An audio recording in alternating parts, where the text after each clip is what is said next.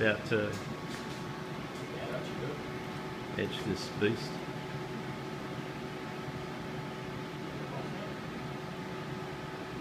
So yeah, they're the 5cm scan fields, stitches Right. together. Yeah. And she's off. Just a quick 3-point alignment to get the circle center.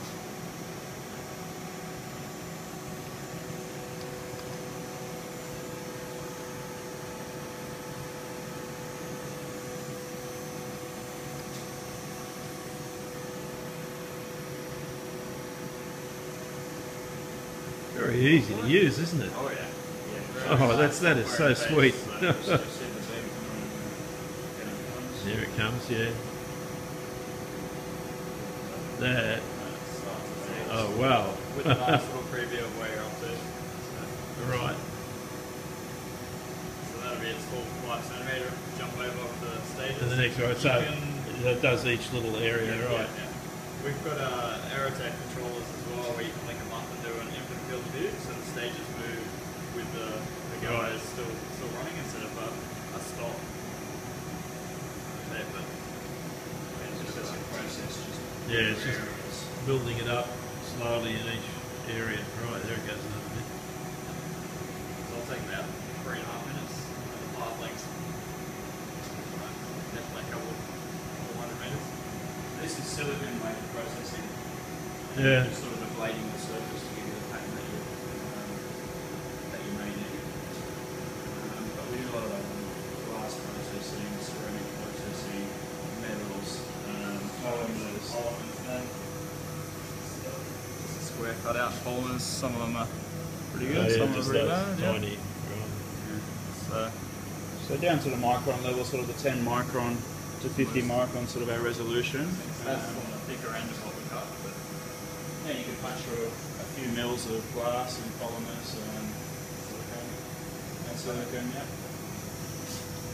Sapphire substrates as well, so hold Yeah. some up on the you stereo can process sapphire, and there's a few things in the microscope.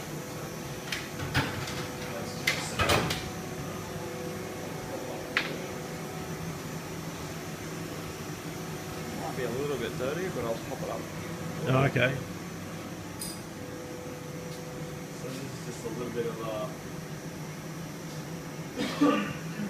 Pyrex drilling for microfluidics. So it's pretty much fast prototyping instead of.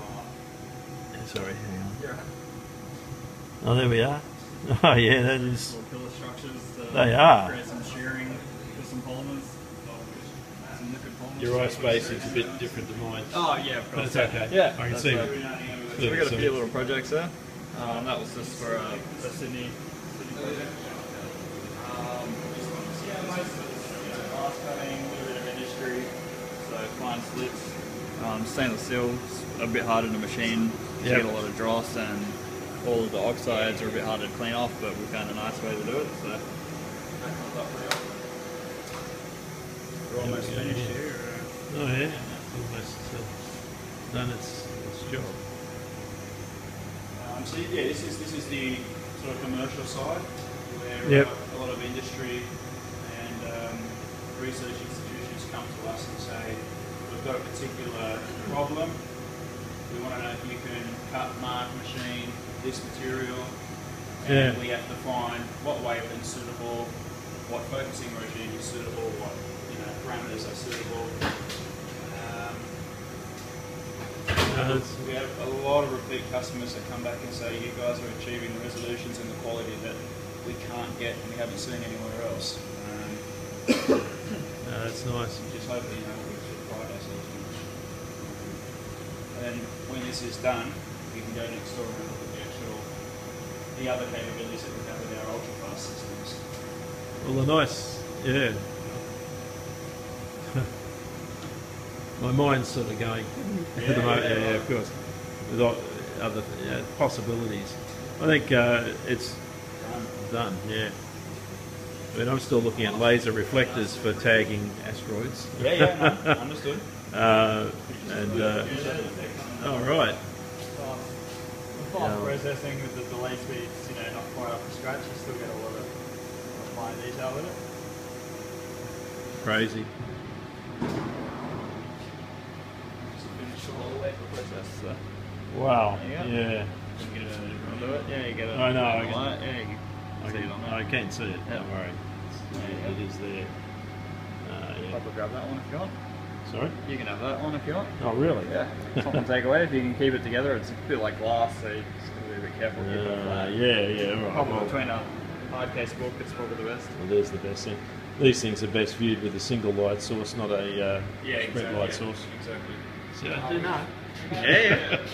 Tilt it. I can see it clearly. So we've been able to get a little bit of ripple. And you can Oh yeah, I can see that. See the colour in that is one? So, yeah, So that's it brilliant. took a little while to get that right. It helped that it was polarised in the right brush stroke as well for the steel. But how big are those ripples in terms of height? So this machine is where the Olympic torch boreholes were made.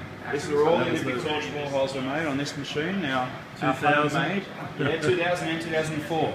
And yeah, 4 as well. But the Greeks won't admit it, they won't let anyone know. 20,000 holes punched for the torches. To keep the flame just the right height and the right burn rate. Exactly. Excellent. Taken across